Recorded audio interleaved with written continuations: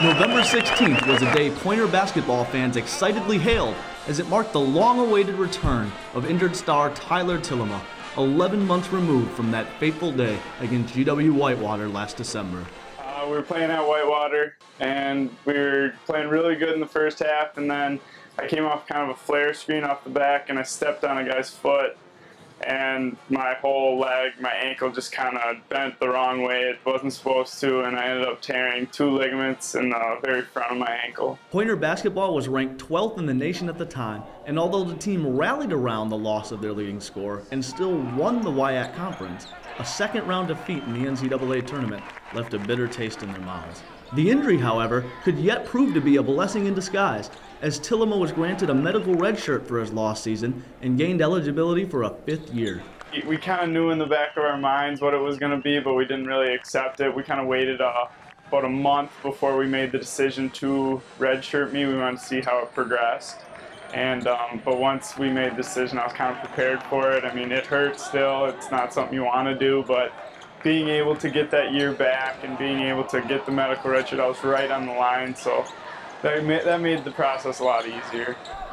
The support he received from his teammates throughout the rehab process was tremendous, and the injury only strengthened the pre-existing bond.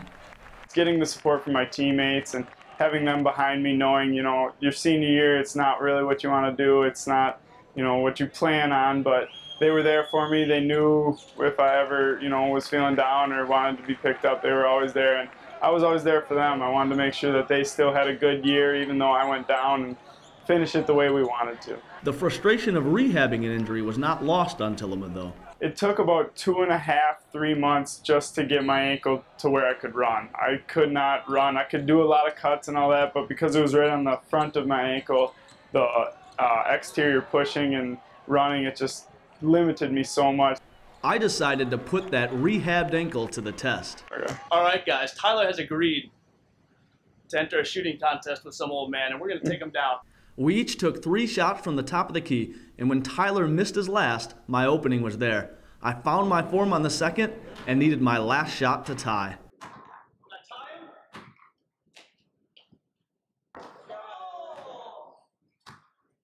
Well, guys, as you can see, I think the ankle's good to go. Yeah. But 2-2, just for the record. Speaking of record, the Pointers have blitzed through their first 2 opponents, winning by an average margin of 30 a game. The Pointers have a senior-laden, experienced roster that currently sits number 4 in the NCAA Division III poll. Tillema is among the favorites for Conference Player of the Year and wants to make it known there's only one goal for Pointer basketball at the end of this season. It's national championship or bust this year kind of for us. We set the goal early in the season. Yeah, we want to win a WIAC championship, a WIAC tournament. We want to do all that, but we have our eyes on the prize at the end of the year. This has been Jason Slike reporting for UWSP News Team.